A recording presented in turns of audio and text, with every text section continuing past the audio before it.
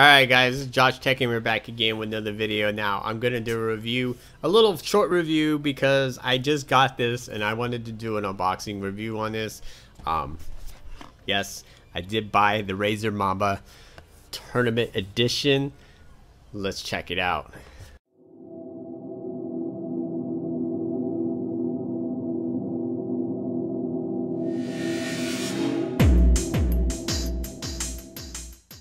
So this is, I have not even opened it yet. I was gonna get the wireless one, the research on it, and I was like, no, I got the wire one because I saw little things I did not like about it, that you have to be kind of close range. It doesn't read certain things, it kind of lags.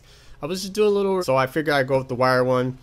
And this is the first Razer product that I actually purchased. So yeah, let's check it out. Bad noise. Yeah.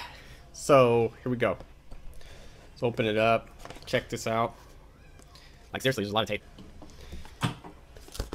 So here it is right here. So this is the Razer Mamba Tournament 16,000 DPI gaming. Woo! Let's check this bad boy out. I did purchase at Best Buy. I had a $50 gift card for my sister. She gave it to me for Christmas. I got it a little early and stuff. So I figured I'd pick up a new gaming mouse.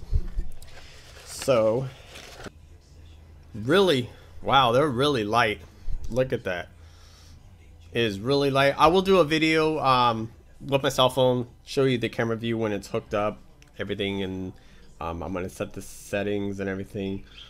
So I haven't really tried it out, so I don't know too much about it. I'll do another update review on it.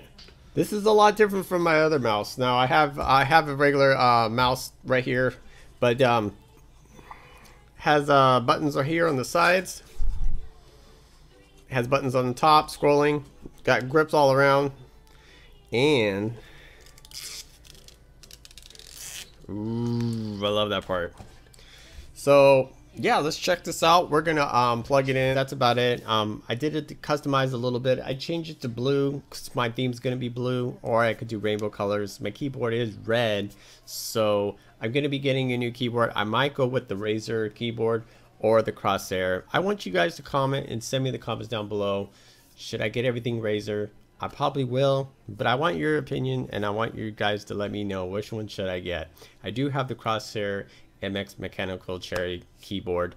It's a great keyboard, but I want to get the RGB, so I'm thinking about getting the Crosshair or the Razer. Of the mouse from the left to right, the scrolling, everything. You can do pulse, all kinds of stuff you can do on there.